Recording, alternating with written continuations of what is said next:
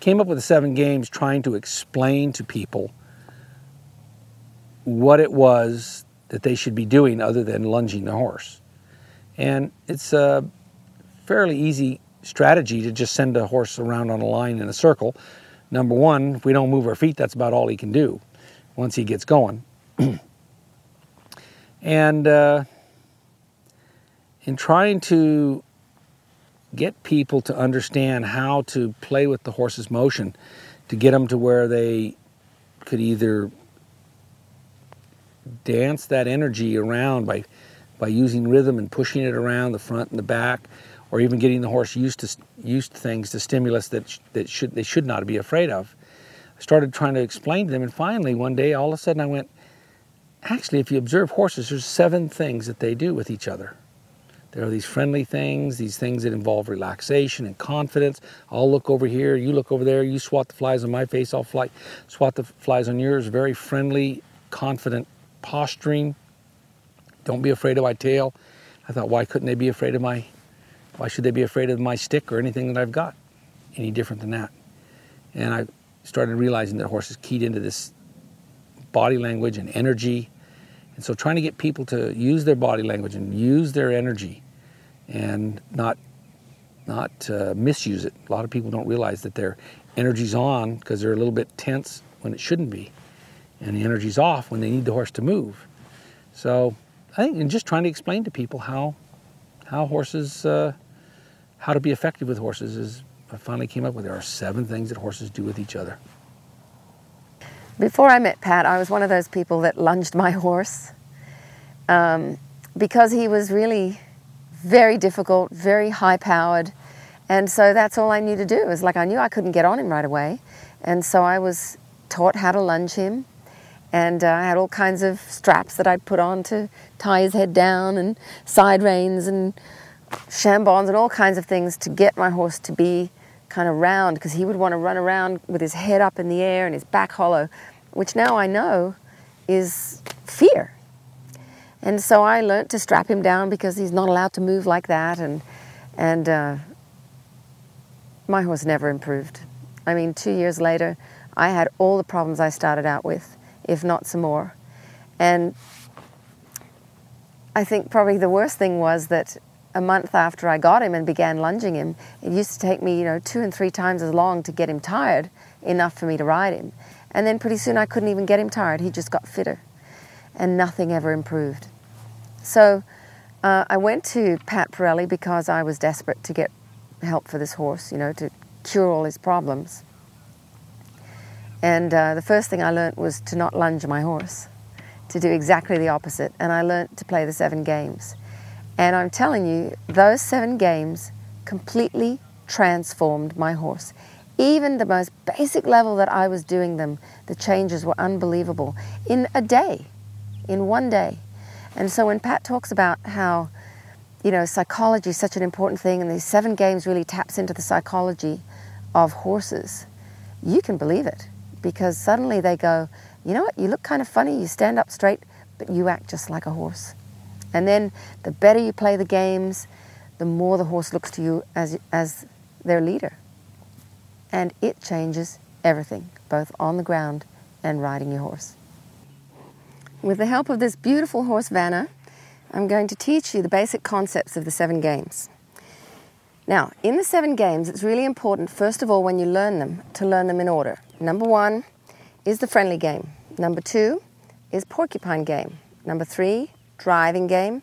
4, yo-yo game. 5, circling game. 6, sideways game. And 7, squeeze game. You need to have these kind of tattooed on the back of your eyelids so that it's automatic. You could call out any number and you would know what game it was.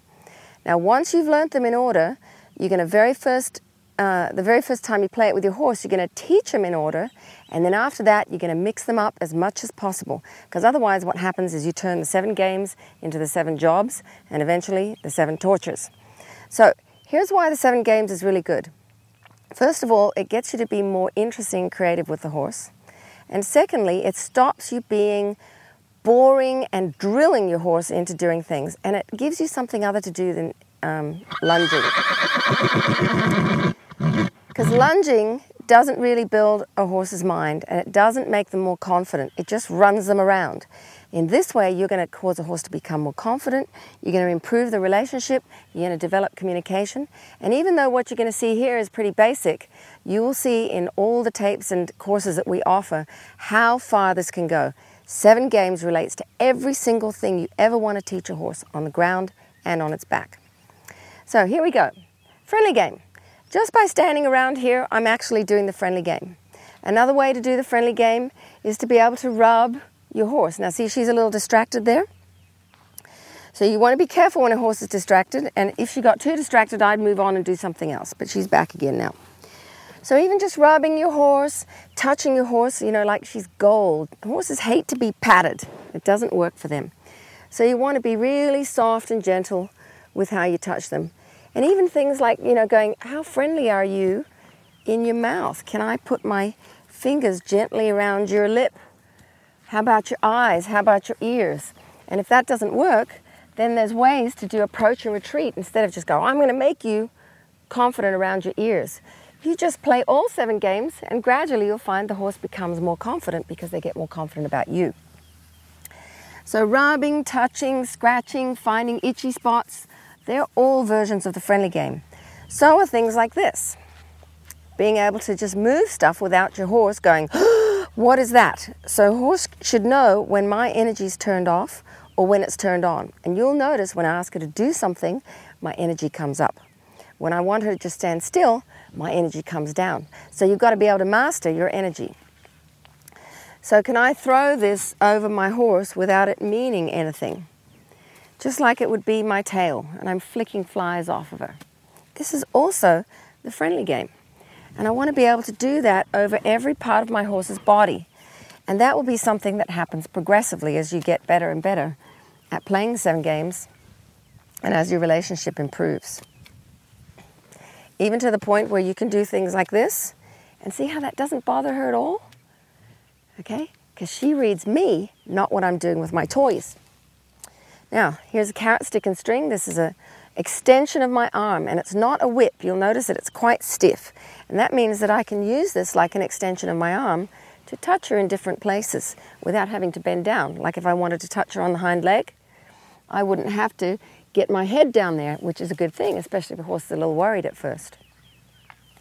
And once again, I can use this like a giant tail so that she actually thinks that it's a nice, friendly thing, not when I pick up a stick that she's in trouble.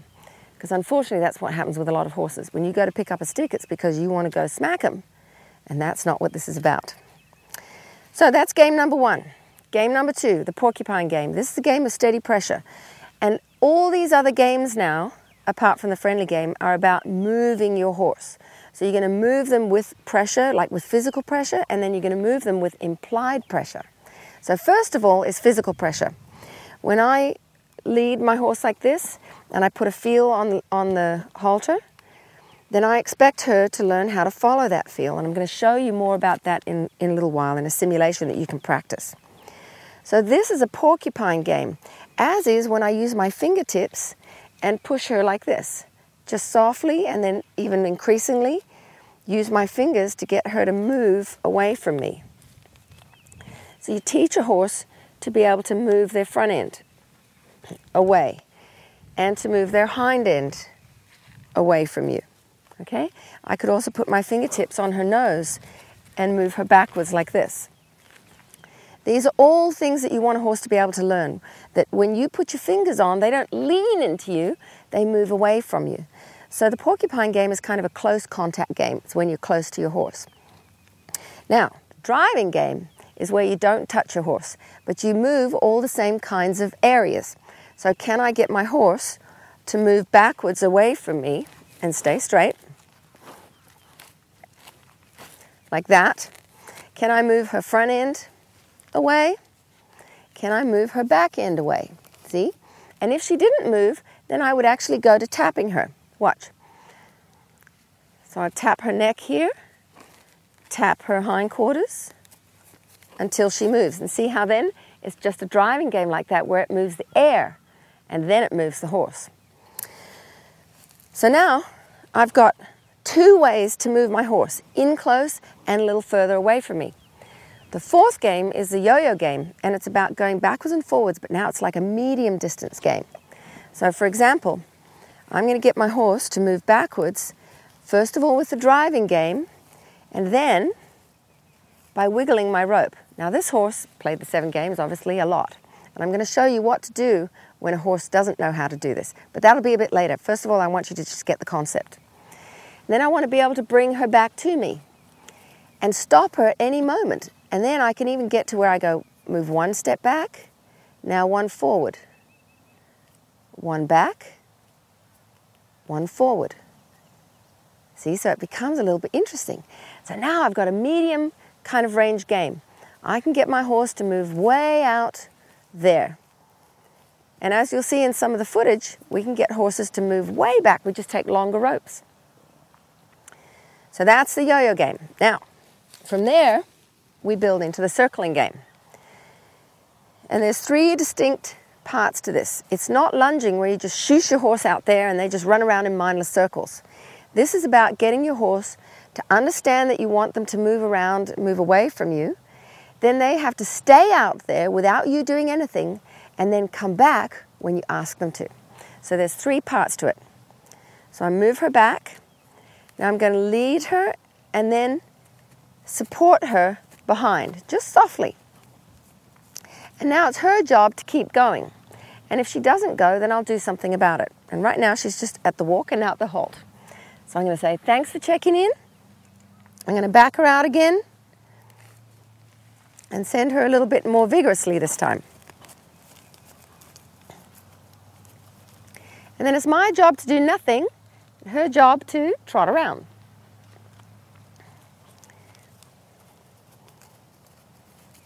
And I'm just going to ask her to do 2 or 3 circles, not more than 4, because it gets too boring then. And then I'm going to ask her to come back. And the way that I ask her to come back is to just look at her hindquarters, and I see she's already thinking about it. I'll get it going so you can see it.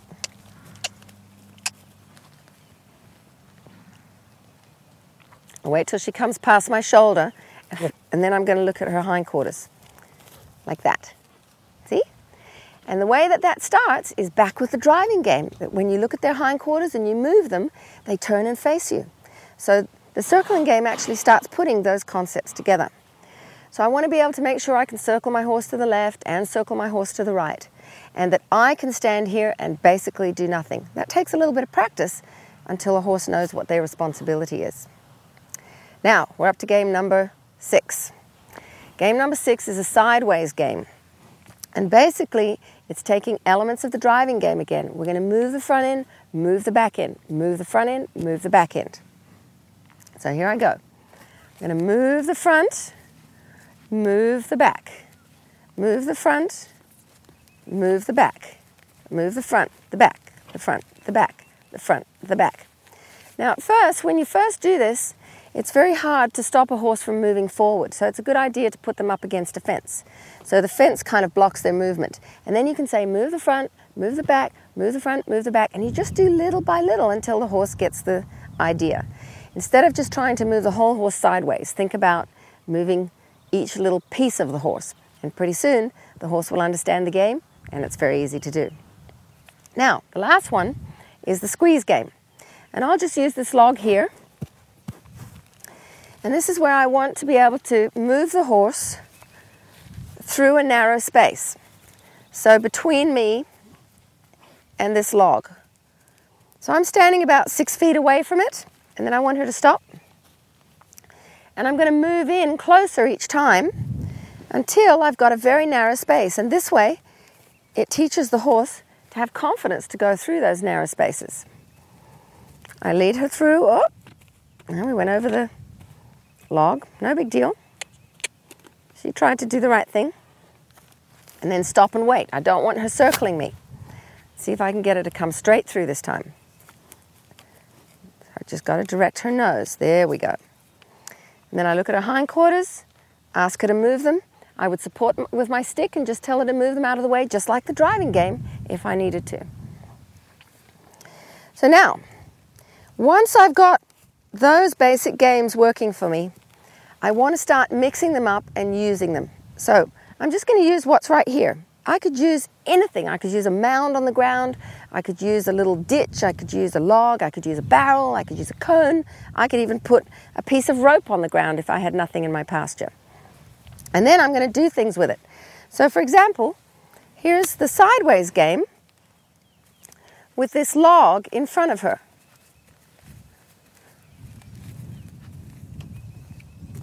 Now she's trying to play the friendly game, which is to put her foot onto the log. Even allowing your horse to take a bit of grass is a friendly game. So you're doing that? Pretty fancy. So she's offering me some things there, which is really cool. Now I might say, I wonder if I can play the yo-yo game right next to this log and have her go straight. I think she wants to go over it. I was like, no, I want you to go straight back and forward next to this log. The great thing about having little obstacles like this is it helps you have imagination. Because I know when I met Pat, I had no imagination whatsoever. All I could think about was circles and straight lines. And he said, you've got to find a way to be more imaginative, because then horses are more drawn to you. They want to interact with you more. And so playing 7 games with obstacles is what actually triggers your imagination, because you just have to remember the games and then think about, how would I play that game with this obstacle? So now let's play the circling game. It's going to be my job to stand still after I send her. Her job to keep circling and watch out for that log.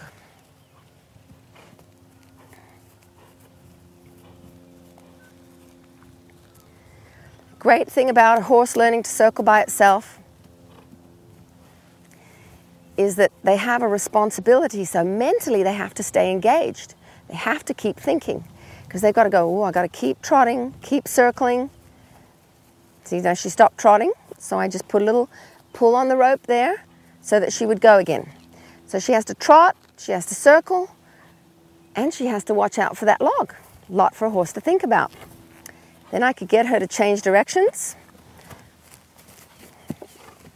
And now she has to do the same thing. Keep going. And I don't try to make her feel wrong. Like there, she's checking in with me. So instead of getting her into trouble, I just give her a little reminder. No, you got to go again, and then I take all the pressure off. See how I'm not watching her every 5 seconds? I'm trusting her. Now I can hear that she's walking. So I put a little energy out way behind her. I don't try to spank her. See how she actually has more trouble doing a circling game over a log to the left than she does to the right. So they're things that I would keep in mind and go, every day I should try to improve that a little bit until she's confident to do it both ways. Now, let's try something a little bit more interesting. I wonder if I can use the driving game. I'm driving her a little bit forward and get her to just put 2 front feet over that log. And all I'm doing is putting, like, she's very sensitive, so she doesn't take much. I'm giving her a little bit of pressure behind her withers, because when you give pressure from behind there, it tends to move a horse forward. And then when she started to go, then I slowed her down with a very gentle wiggle on the rope, just to say, don't jump it, just go over it a little bit. And then we can get forward again. You see if I can show you again. Slow down. I'm using that yo-yo wiggle. Slow down and stop. And then I just leave her alone. See, now it's a friendly game when I do nothing. So she had a little trouble with that again on the left side. She's like, oh, I can't stay there with that under my belly. So this would be something I would practice a lot with her. You got one leg. Whoop. There we go. And just get it to where she can be braver for longer. When she looks at me, then I just point towards her nose to say, look somewhere else. See there, I point to her nose so that then she'll follow her nose. See if I can stop her just by wiggling. And get her to just put her 2 feet over there again. Don't overdo it. Don't overdo it. See how she's trying to sneak out of there? Good. Now when she stopped, I'm not going to leave her there because that's good enough. So there's some examples of how you can just play very simply with 7 games and make life more interesting for the horse and build their intelligence. You build their mind, you build their emotions, you build your skills of communication, you build them physically, so now they're getting mental, emotional, and physical stimulation. And boy, does that ever beat lunging. You know, it probably sounds like we're attacking lunging, and we are, because if you put yourself in the horse's shoes and you go, well, here I go, I'm going to run around on the end of a line in mindless circles for the next, 5, 10, 20, 30 minutes, sometimes more. I mean, I know people who lunge their horse for an hour. I mean, what is going to happen to your brain? Some part of it is going to go insane, or you're going to get so bored that you're going to muck up, And it doesn't prepare horses for anything that you want to do with them. For example, if you were going to learn to drive a car, they don't take you onto a round track and just go, okay, just drive around here, for like 10 minutes or maybe an hour because you need more time, and then let's go out on the road. You don't learn anything. You got to learn how to stop, to make transitions, to turn, to move, around an obstacle, go over a bump, avoid a ditch. They're the kinds of things that the 7 games also prepares horses to do.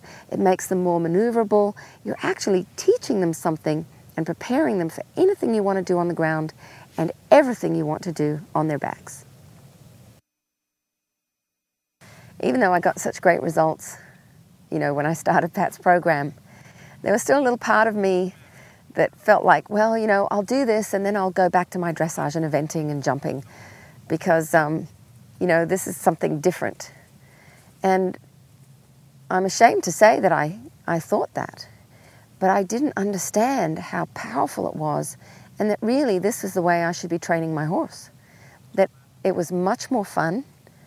It was much more productive. Like my horses were 10 times better when I played with them naturally rather than, doing all the drills and things. And so I was a little hard-headed about it. But after a while, I realized that my scores were getting better because I was doing this. And so finally, I just abandoned everything else I was doing. And I thought, I want to reach high levels. But I want to do it naturally. I don't want to do it by drilling my horse. I don't want to do it by forcing my horse.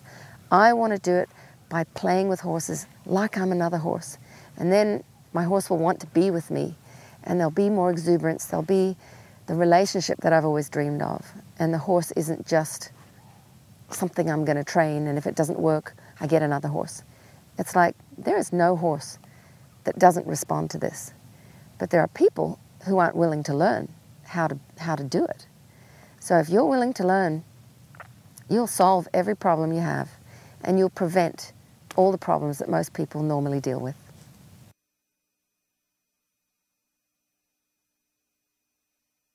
Simulations are the best way to practice the skills that you need to have before you go out to your horse. So with Katie's help, I'm going to give you the basics for each of the games. It's not the only things you need to know, but they're the first things you need to know. So friendly game is number 1. You already know how to rub your horse, I'm sure. You're just going to put more feel into it. Now, what you want to be able to do is like I did with the rope. Can you toss that rope at your horse, around your horse, over your horse, and not have your horse be worried? Okay, so I'm going to be the horse. So here's the thing that tends to happen. Like Katie, I've asked her to do things wrong, okay? So Katie would naturally just throw that rope at me, okay? Even if she tries to do it nice, that's going to feel like an attack the first time it happens to your horse. So instead of going, well, I'm really direct line, I'm going to just get it around my horse, you're going to start by throwing it behind you, okay? So throw it behind you and just like onto the ground. Flop. Yep. See now, when she looks and where it flopped, all the pressure came off me as the horse. As soon as you put your eyes on the horse, they start to go, what do you want? Okay? Now, let's say the horse started to back away. What you would do is back away. That's it. Hold the rope, back away a little bit. There we go. And then as I come in, she'll bring me in and rub me. Like, here's my nose. You'd rub me on the nose or the forehead. Okay, and then you would just start putting the rope out there again. And if the horse gets a little worried, just ignore it unless it gets real worried, and then you just need to retreat by backing away. Okay? Now, if your horse has a lot of trouble, then you would turn. So turn away and start walking and throwing the rope out in front of you. That is how you take all the pressure off the horse. And then after a session or two like that, you probably find that you can stand still and do it again. So this is where you would start. Then pretty soon you would get closer, just flopping it out there. You try to put a nice feel into the rope until pretty soon she can throw it around my legs or over my back. And the moment the horse gets afraid, you retreat. Say, I get worried, you just do it over there, but you keep the rhythm going. So rhythm is an important part of convincing a horse that there's nothing to be worried about. Okay? So they're good things to practice on the friendly game. And even this, here's something you can do. You can take your rope like this and just, with your friend, see if you can get that to feel nice. And they can give you feedback, like, see that? I went too fast, and so it kind of whipped her, flick, like that, okay? But there's a way to let it slide through your hand that it doesn't happen. So this is what you want to be able to practice, because the first time that you throw it over your horse's back, you don't want it to go whack, because then your horse will be confused. All right? So they're your main tips for the friendly game. Next, let's look at the porcupine game.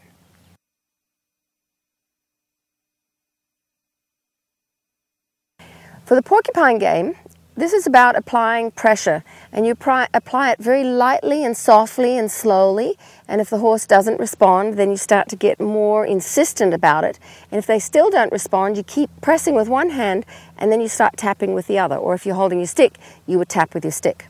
Okay? So I'm going to get Katie just to practice this on my back. She's going to ask me to just move off of the pressure, and the idea is that when you get the horse to move just a little bit, then you rub again. So she's going to rub as friendly, apply the pressure gradually until she gets me to move. The moment I move, she's going to take the pressure off and rub. Okay?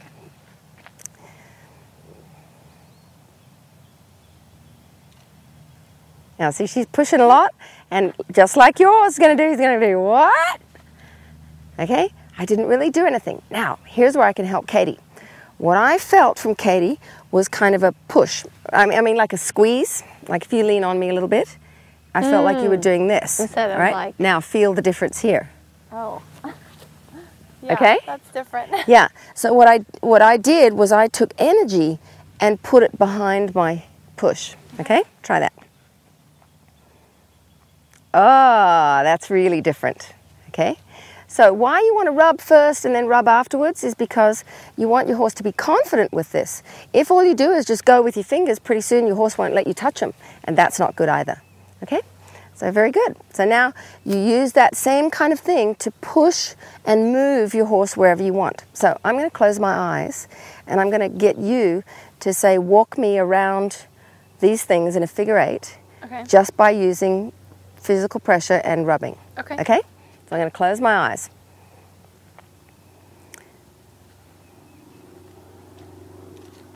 See, now she pushed a little hard there, so like I kind of left.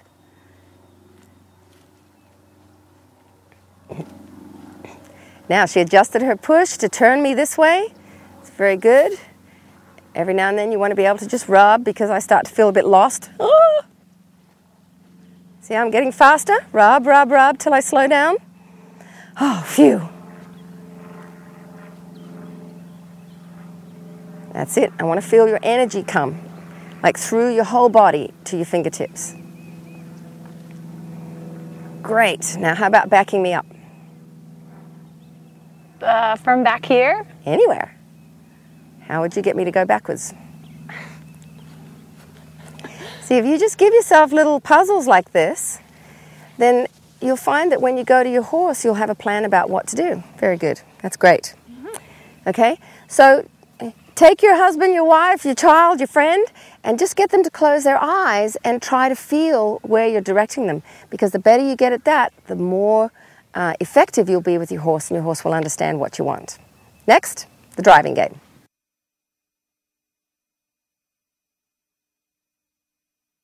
The driving game is basically about moving the horse without touching them, But at first, you may need to touch them to get them to understand. So here's how we're going to do it. Katie, just put your hands up like this. This is a good way to practice. And I'm going to show you first, and then you're going to do it, okay? So I'm going to start out here.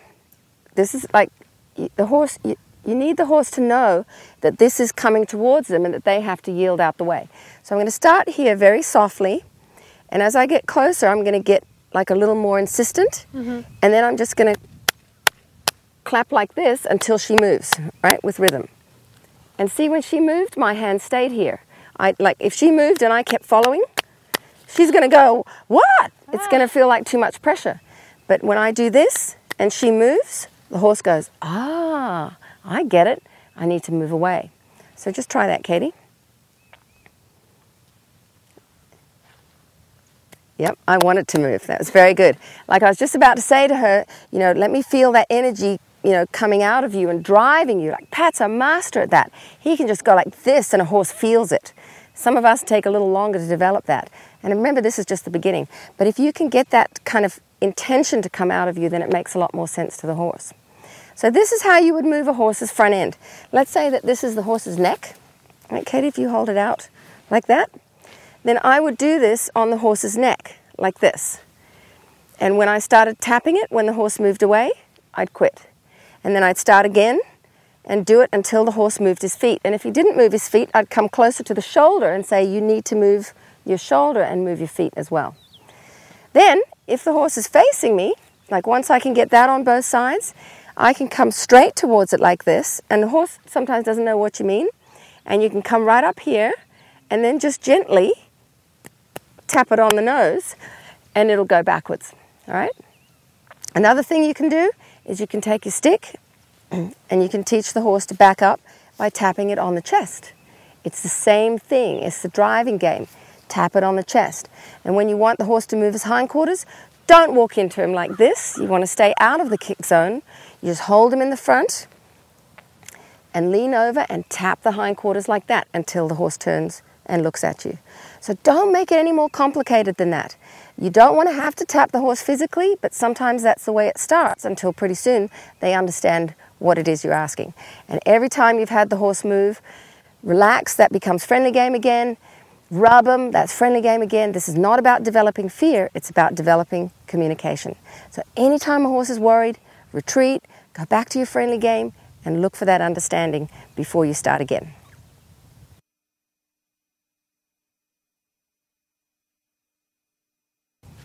For the yo-yo game, you first of all want to be able to push your horse out of your personal space and then drive him back a little bit more and then wiggle the rope to get the horse all the way back. Okay, so when a horse is right next to you, if you start wiggling, it just kind of makes this commotion and it doesn't really work. So move them out of your personal space first, all right? So Katie's going to do that by pushing on my nose. Just push me right back. Push me till I'm out of your reach. That's it. Now drive either with your stick. Yep, perfect. And now start wiggling the rope until I back all the way out. And when you stop, I should stop. But some horses don't. Like, they go, oh, I better back up all the way. And then they start pulling on this. All you need to do is just stand still. And if they start to pull too much, just do exactly what Katie did and walk a little bit with them. You don't want to trap them. Okay. Now, to bring me back in, you kind of comb the rope hand over hand. Let it slip. And then if I don't come to you, you just go a little tighter. A little more drag, yep. And as soon as I come towards you, you go softer on the rope again, okay? Now let's say that a horse does this. You're back here and you ask the horse to come in and the horse is like, nope, I'm going back. Now stand your ground, okay? Now instead of just waiting and waiting and waiting, and sometimes horses will like get bothered like that, Katie's gonna just walk to one side. Keep the pressure on the rope, pull a little bit, walk, pull, walk, pull, walk, pull. And then it'll untrack the horse, and then you get them to come to you, okay? So you don't need to get into this battle of strength, because guess who'll win? You've got to outsmart them, not try to overpower them. Okay, now let's say that we've got a horse, let's come in a little closer again. Let's say we've got a horse that doesn't want to back up. Vanna, you saw, backs up so easily, right? She's done it a lot, and she's a very sensitive horse. But you might have a horse that's like, yeah, you and who else? You know, I don't back up for anybody. And dominant horses are like that. So you have to then learn how to get a little bit more oomph into your wiggle. But it's not just the wiggle that counts, it's the very first driving game that's important. If you can get a horse to back up from its nose with the porcupine game and back up properly from the driving game, then the wiggling part of the yo-yo is not that hard, okay? So let's say that we've done that and she's got me out here. Now she's got to be able to wiggle the rope convincingly enough for the horse to back up. So go to the end of your rope, and it's not just the wiggle now, it's the intention that comes out of your body. All right, so you're going to give me this look like I said get back, like a horse that would put his ears back, okay? And you start to wiggle. Okay, now send more energy down to the snap. More. And now wiggle your whole arm. Yeah, and that, stop. As soon as I go backwards, you want to stop. Like the moment the horse tries to do what you want, stop, because it's when you quit that horses really learn. That applies to every game. Okay, that was really good. So when you started to do that and you got more energy to happen here and less energy to happen in your body, it's like it's going to project down the rope, then I really felt it come through here. Okay, now just a little tip. If you've got a bit of a difficult horse or a complicated horse in some way or an aggressive horse, then you can play these games on the other side of a fence. And as you play those games, the horse starts to learn that you're not threatening them, they get more communication, they start to respect you more, trust you more, and then you can get on the same side of the fence. But if you have any troubles, just call our office, go on the website. We've got thousands of questions and answers there for you to help you as you go.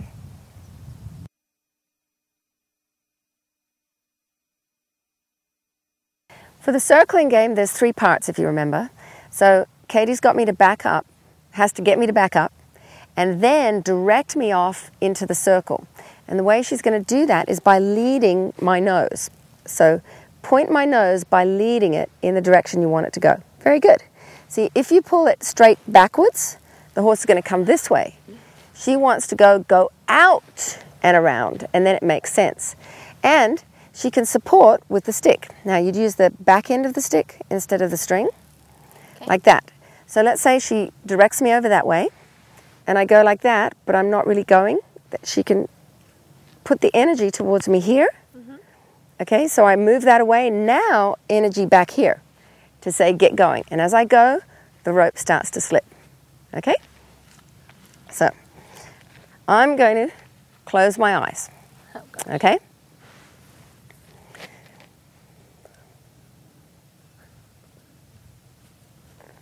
All right, I got it. I'm going to be a good horse because I don't want to be tapped. I can't see it anyway.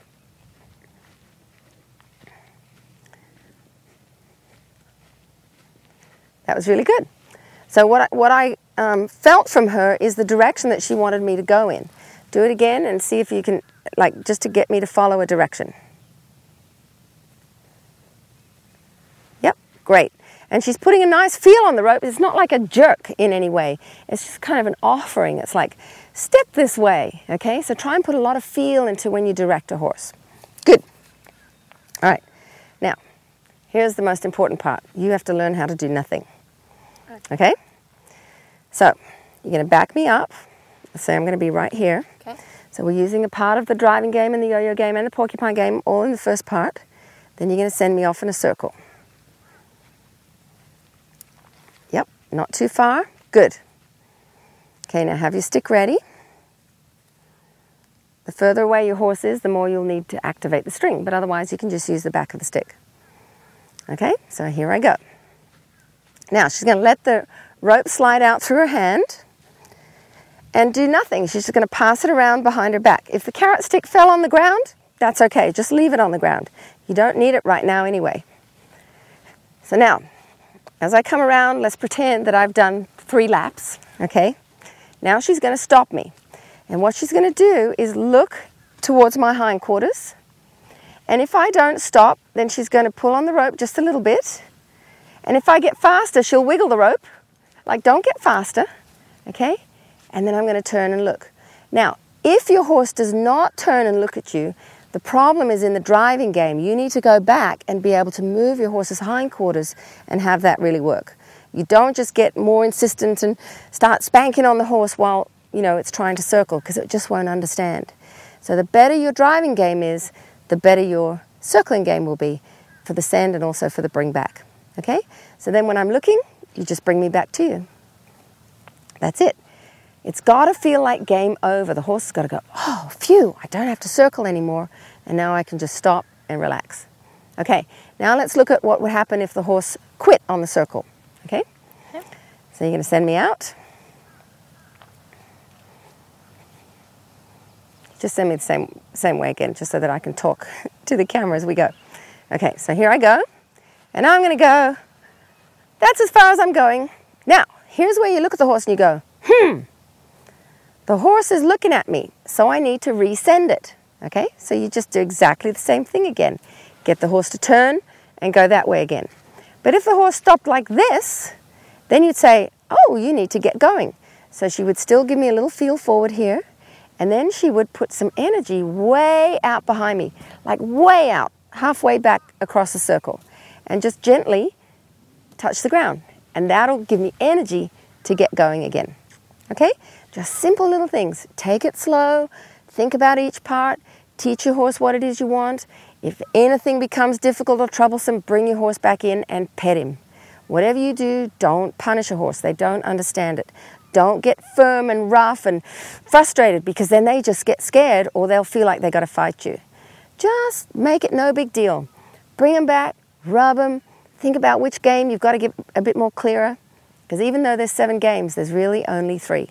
Friendly, porcupine, and driving. They're the basis of everything else you need to know. So when something goes wrong, come back and check on those.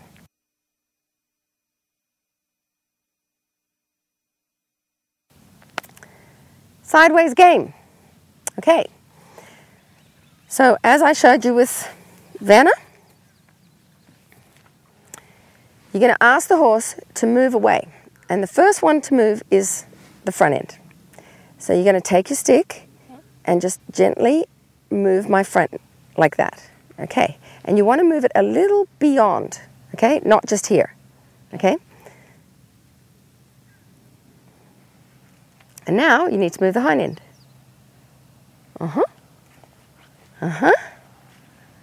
Like that. Now let's say the horse keeps looking at you. Then you're going to go front end, front end, front end, front end. Now the horse is not looking at you. You're going to go back end, back end, back end, back end. Now you're going to go front, back, front, back, front, back. So whichever end's not working, you just put a little bit more attention there. Now let's say that I wanted to leak forward. Okay. So we'll go back over here. If you remember with Vanna, when she started to go forward and I didn't want her to, I just put a little wiggle on the rope, okay? So, sending me sideways. Now I'm going to go forwards. Wiggle, wiggle, wiggle, wiggle, wiggle. Ooh, that'll back me up. Just wait for a moment and then go again. See? And of course the easy way is to have a fence in front, so then the horse doesn't feel the need to go forward. But in the long run, you want to be able to do it even without a fence.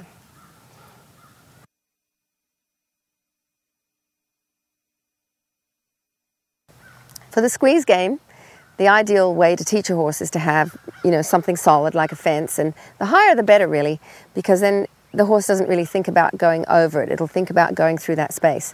But what you've got to remember is that horses are naturally very claustrophobic.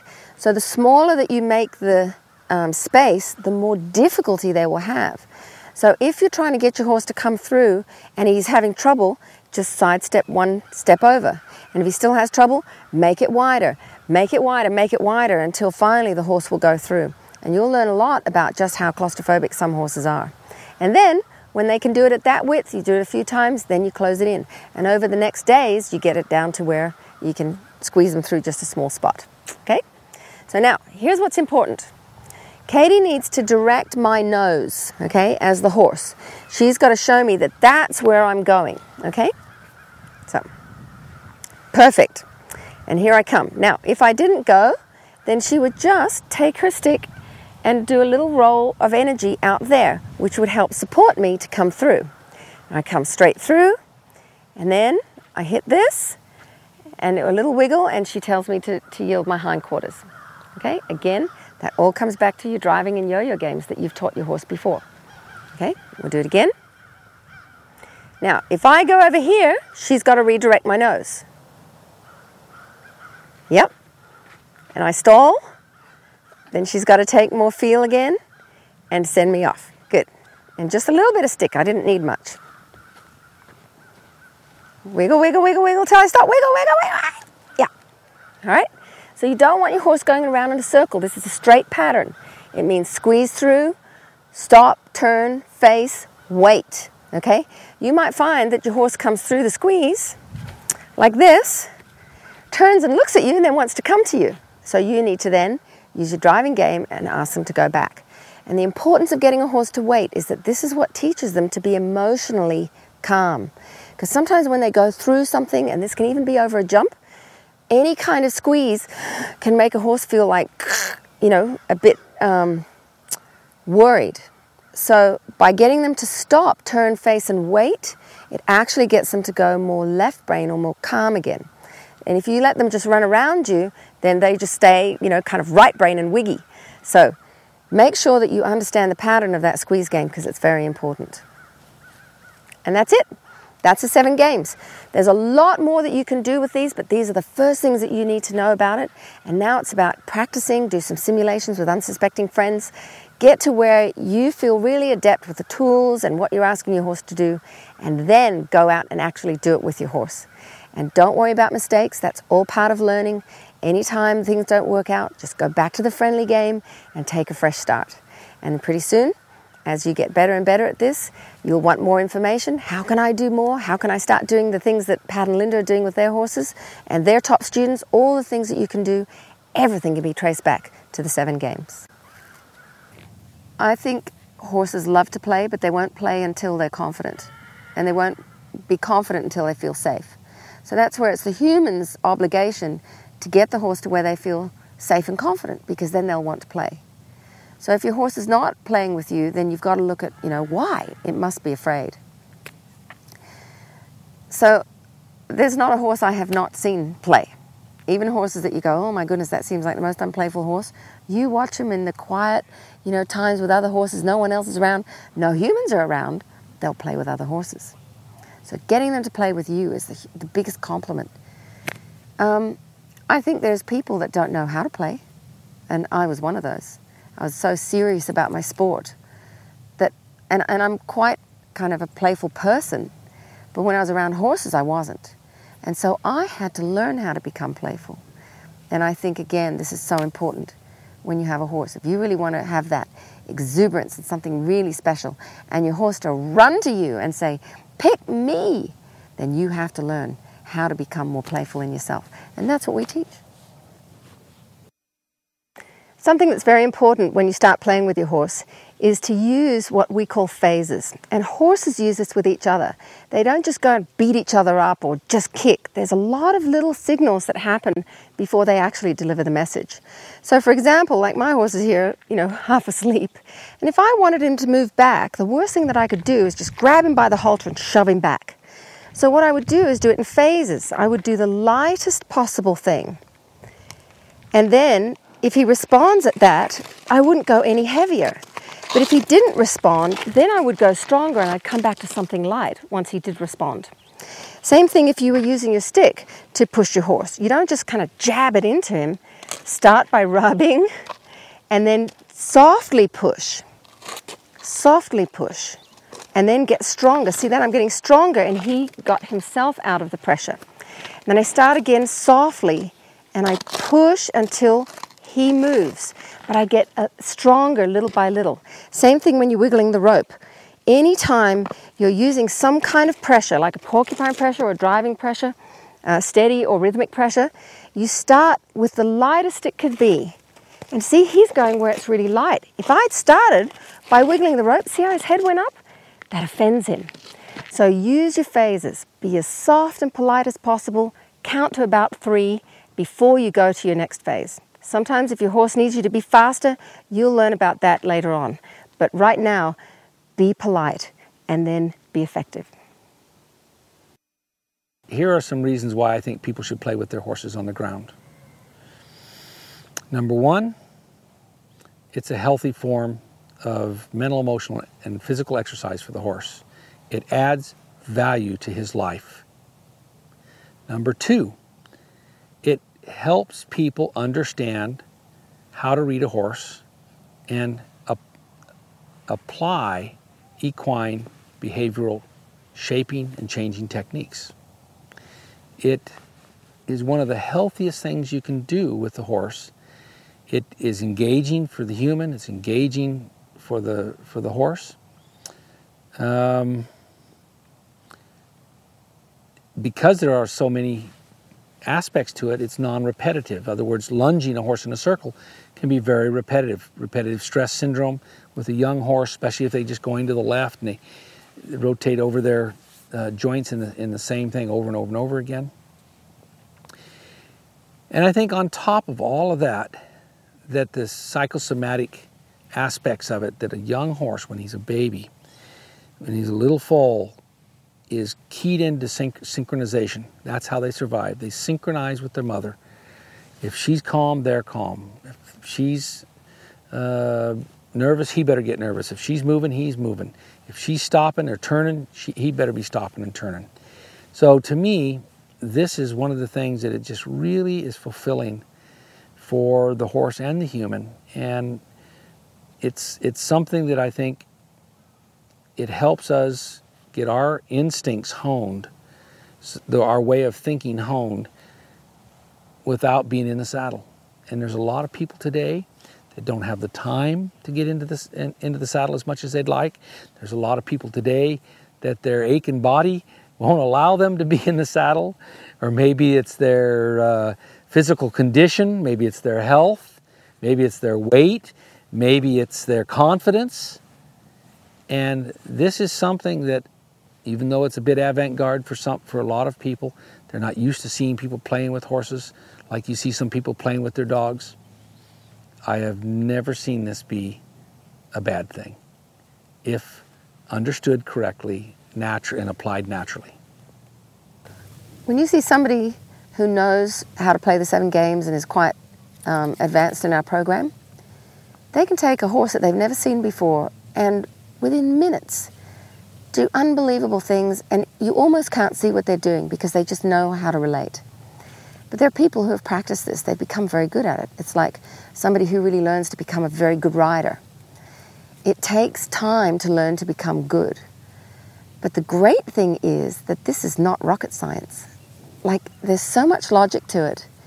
And when you understand how horses think and what motivates them, and how simple it is to really get inside their skin and understand their needs, then just learning to become more skilled in your techniques really doesn't take that much.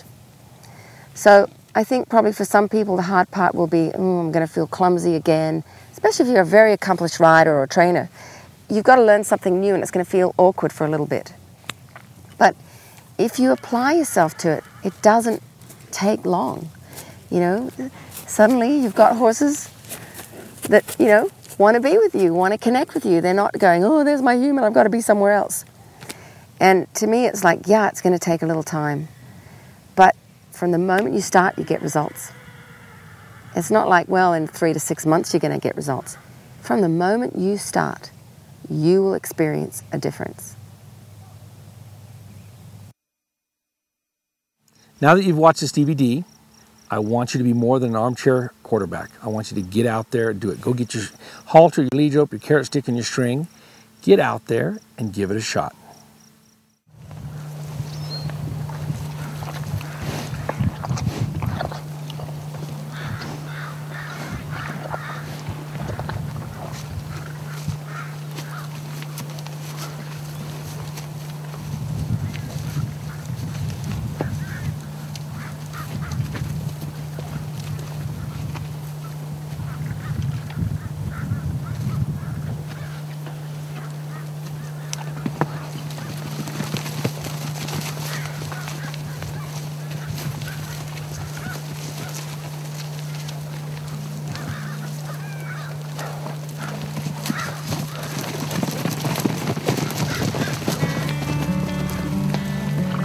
Just watch what horses do out in a pasture naturally. This is, I'm sure, what your horse is begging you to understand. Is how does he do it naturally? And if you can understand that, And if you can get your head around it, and if you can try to emulate nature, and never forget, your horse is nature in its finest form. If we can understand that, then what we can do is we can start to open up the real secrets of success to horses. It takes love, it takes language, it takes leadership. And that horse is going to respond with respect, without fear. He's going to be light, responsive, and the bond that we can create is going to be strong. That's my only goal, is just to keep it natural, keep it simple, and help humans understand horses. Understand them so much that it actually becomes innate, and this is what savvy is. My whole program is designed to help you have horse savvy, because if you savvy, your horse is going to know it. He's going to respond to you so naturally that he thinks you're his mother, and that's the goal. So keep it natural. Parreli is natural horsemanship in a system where anyone can learn it and anyone can do it. There's a lot of really good horsemen out there, but not many who understand the psychology of the horse or that can teach you the psychology of the horse. It's given me the ability to get inside the skin and the heart of the horse. So many other disciplines and just other ways of doing things have been task-oriented. You know, do this, do that. This is different. This is a lot different. We worked, we rode in the mountains, and we had a pretty good time. But since Parreli, it's all different.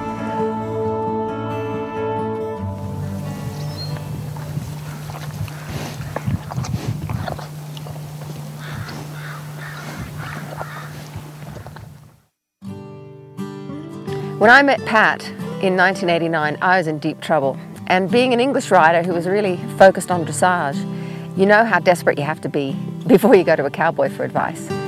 And I was having trouble because my horse would just get totally out of control. He was so excitable that I ended up becoming an avoidaholic. I avoided anything that would upset him. So that meant I rode by myself in calm weather in very small arenas. And I thought I was doing all right.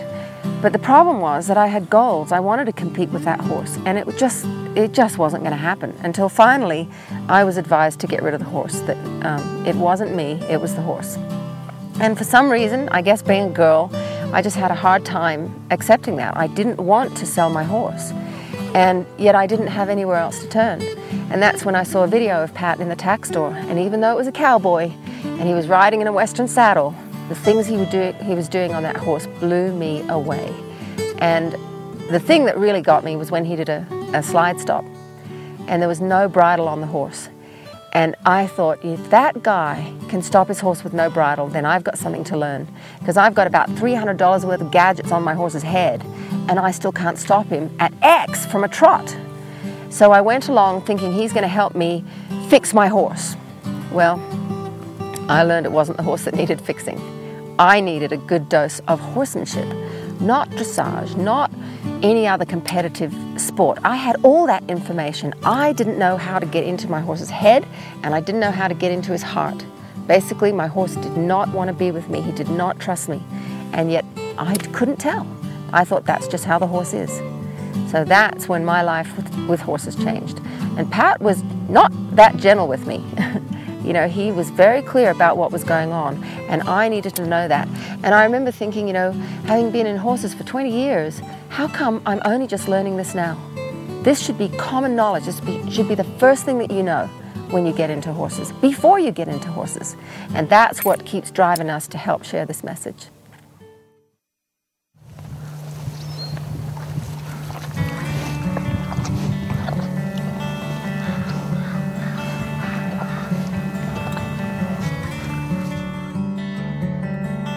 I probably wouldn't be doing horses anymore if I hadn't found it, because I did 10 years of hunter-jumper training, and she's like one of my best friends now. I go and I talk to her and have conversations, and she's been a challenge because she's pretty dominant, and it's just shown me a whole nother way of playing with horses. Actually, it's shown me how to play with horses. I don't think I ever played with horses before. I think I just rode. And I've spent more time on the ground having fun than I ever did in 10 years. So it's just fun now. It's just really nice when a horse gives you that, like this little touch there, and when you become bonded, and when it's more about a feel, a connection, and yeah, just stronger than any bit or any rope or something like that.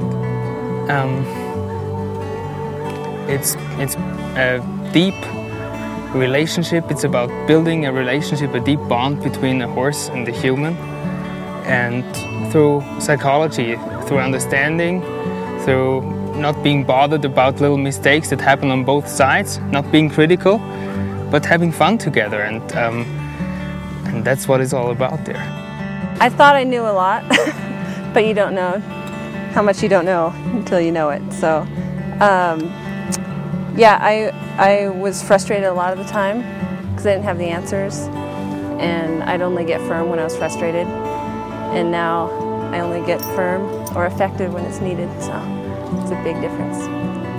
If you have the love for horses and you want a true relationship, then Parreli's the way to go, the natural way to go.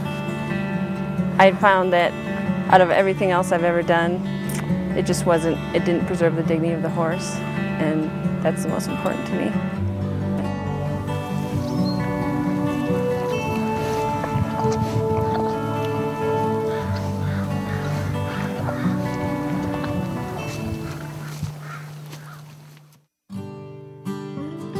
Horsemanship has kind of been stuck into this rut of just doing what everybody else is doing, just because everybody else is doing it. So I started going, what is possible? I started looking at not just, English versus Western. I started looking at circus trainers. I started looking at dressage, racing, polo, cutting, people being able to do things with horses on the ground, trick training. And all of a sudden I realized there was a universal thing.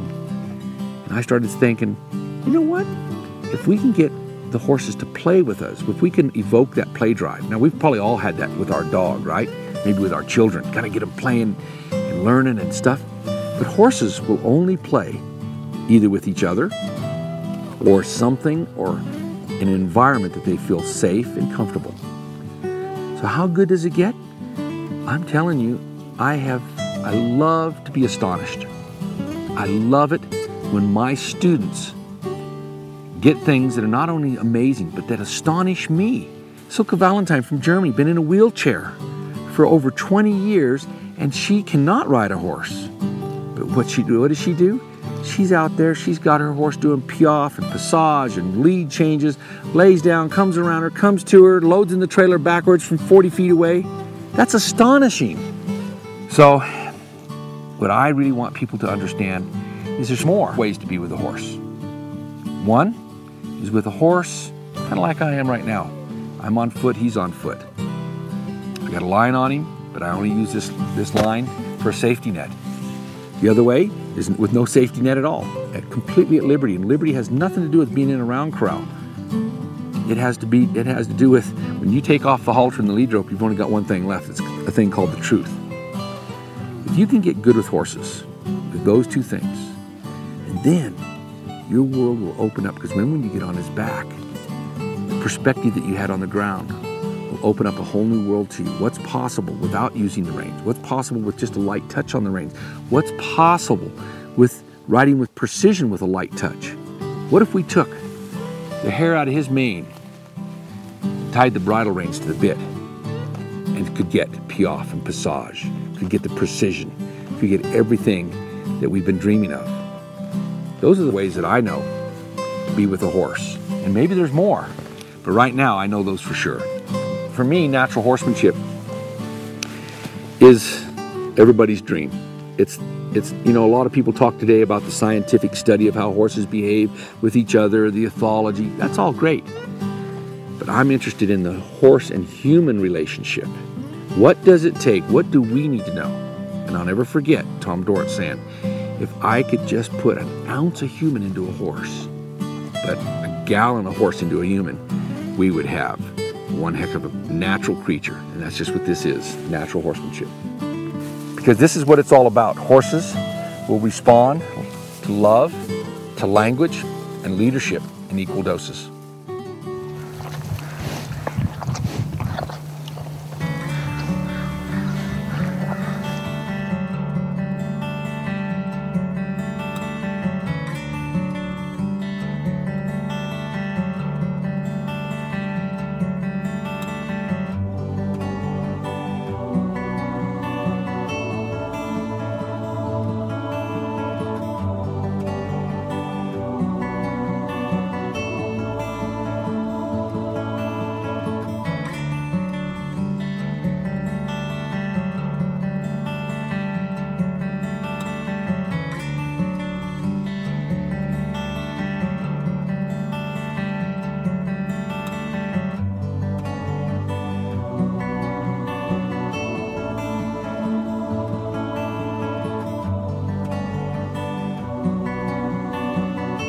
I remember one of the first realizations that I had when I did a clinic with Pat, the very first clinic that I did, was I realized that even though I'd been in horses for 20 years and I was winning ribbons, that I had no idea what was important to horses. I had no idea what made them tick.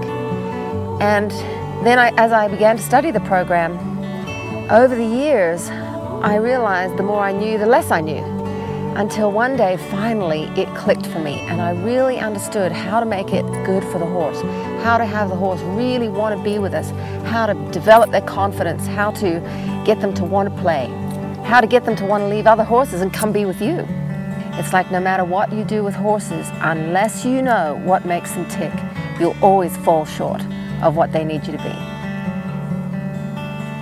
I've started about a dozen colts before I started Parreli, and I really thought I knew a lot. And I thought I had a really good relationship with my horses before, but now when I go out to the corral, my horses all say, "Pick me, pick me." I can ride him, do figure eights, I can ride him all around bridleless and bareback, and that was the thing that convinced some of my friends. They were like, "Oh, Parreli, I don't know about that stuff." And I'm going, "Well, whatever." And I just went about doing my thing. And one day I had invited a friend over, and she told her friend, and I said, "Okay," and slipped the bridle off, and I'm loping around there making figure eights bridleless, and they're just like, they couldn't believe it. It's way more fun now having horses. Every time I wanted to do something like dressage or jumping or some fun stuff or a little competition or something, I got stuck because nobody really could help me. So with Parreli, I came further than I ever thought. Like I did things that I never thought I would do. And it has developed me as a person, amazingly. Well, I don't worry so much. I know the answers are coming. And so I'm more relaxed about it. I'm not in a hurry. I don't have to prove anything. I feel freer. He's happier. He's more confident with me. He trusts me more. He looks to me for answers now, which is huge. I feel like we have a future.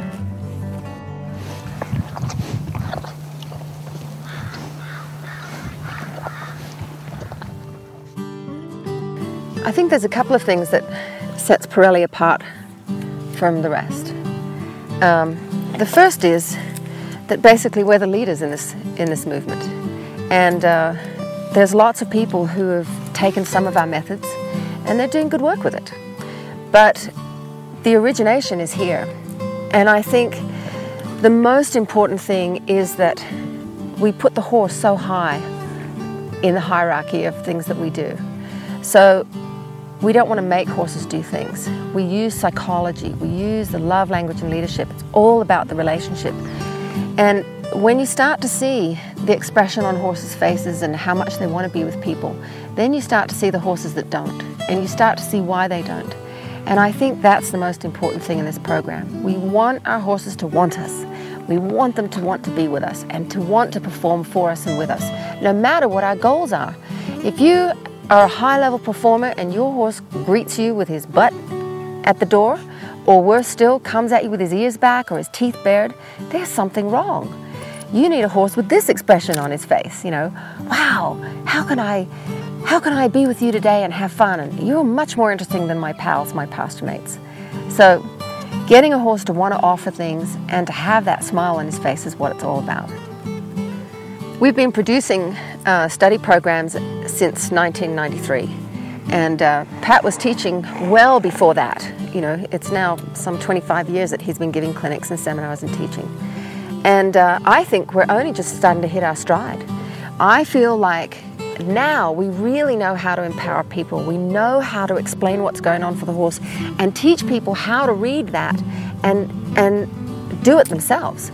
We've always had a certain amount of dependency that, you know, people need to go, oh, I can't do this myself or whatever. But now I think we can actually get people in love with learning, to not be afraid of it anymore.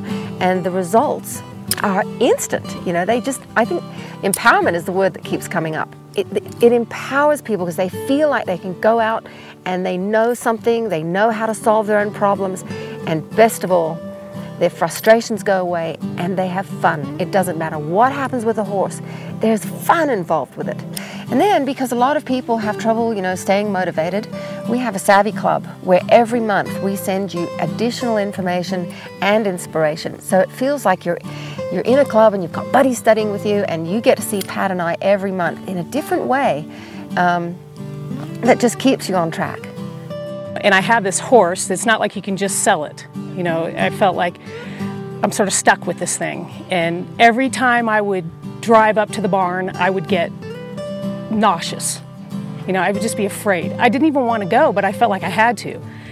And I had a teacher, and he would basically he didn't recognize any of the problems I was having with my confidence and my fear level with this horse. And I would just get on and do it.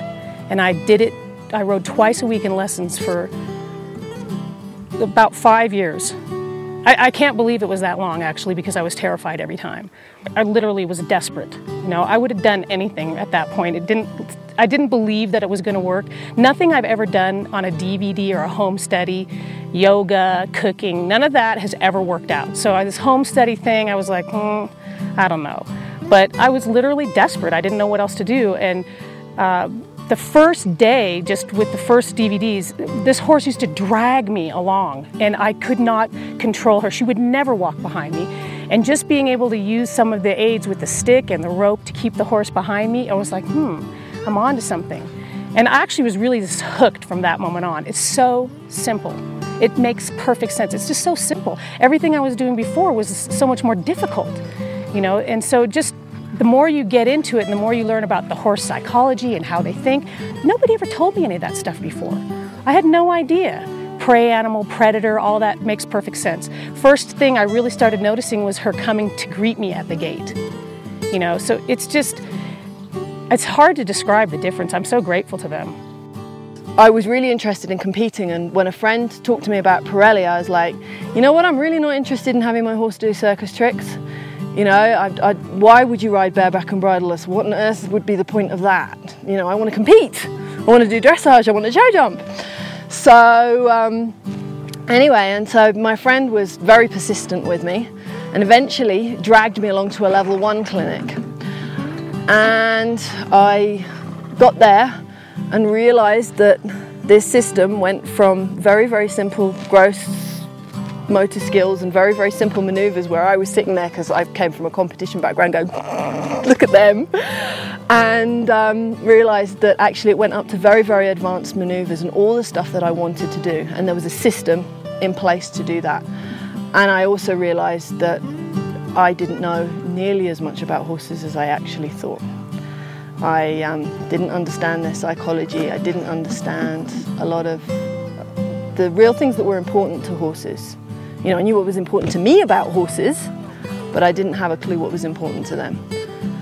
I would say it's more than just a method of training. It's actually a way of being with a horse. Once you really get into this, there's no other way to be with a horse. There's no other way to interact with a horse. So And it's a way of being with a horse that's based on something that's completely natural for the horse, completely, like, the people that you meet are so positive and so into really doing the best for the horse, and it keeps you moving forward.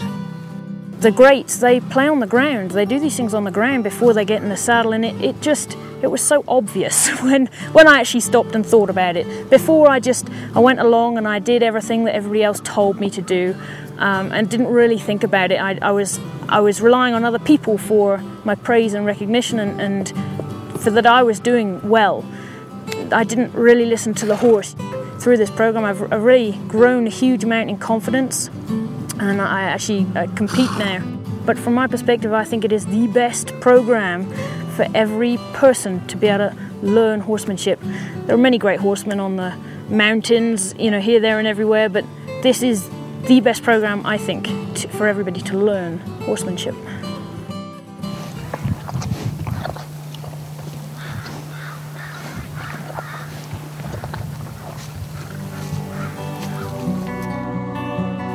It takes about 2 days to learn about Parreli natural horsemanship. It takes a lifetime to master it.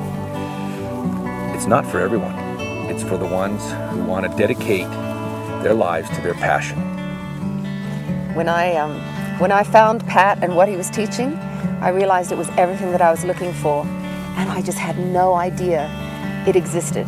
I thought it was all about riding. I didn't know it was this journey that was truly transformational, you know, for me and for my horses, and to put me in touch with my dream.